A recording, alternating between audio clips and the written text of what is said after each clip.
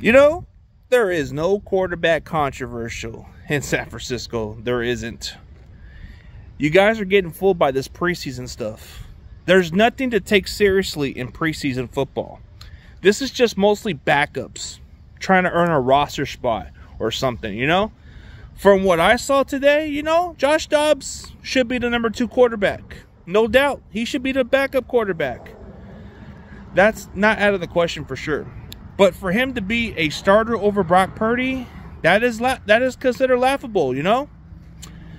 I would think if you guys are actual football smarts, you would know that Brock Purdy's our guy and there's no quarterback controversial at this point. Brock Purdy knows our offense and Brock Purdy can execute pretty well. Josh Dobbs is just a suitable backup for us, which, you know, I think he's a lot better than Sam Darnold. I'll be realistic about that part. But the thing about Brock Purdy is, you know, he's going to put the ball where it needs to go. And we don't even have our starting receivers. We don't even have most of our starting offensive linemen. So how is that going to be that kind of an issue? There's no issue. You got to look at it this way. He played 3 series. He's going to have a lot of the starters coming back for the regular season. So you're going to have a different opinion this season for Brock Purdy. He's not getting replaced. I can guarantee you that. So if you're thinking it's quarterback controversial, you're in a delusional world. Because honestly, I know more about my team more than you know about my team. So I'm just saying there's no concern about Brock Purdy. It's more about the starters. It's more about getting some backups to get some more reps.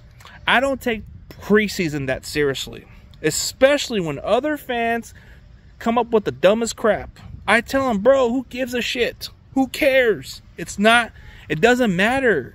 Like, I tell other fans, bro, why do you guys take this shit seriously? It is nothing to take very seriously. Especially if another fan is taking that seriously. Like, come on, bro. Seriously? You kind of sound dumb. You know, I kind of prefer to be a very much open-minded and realistic football fan. But to talk like this over a preseason game, bro, that is nothing to be concerned about.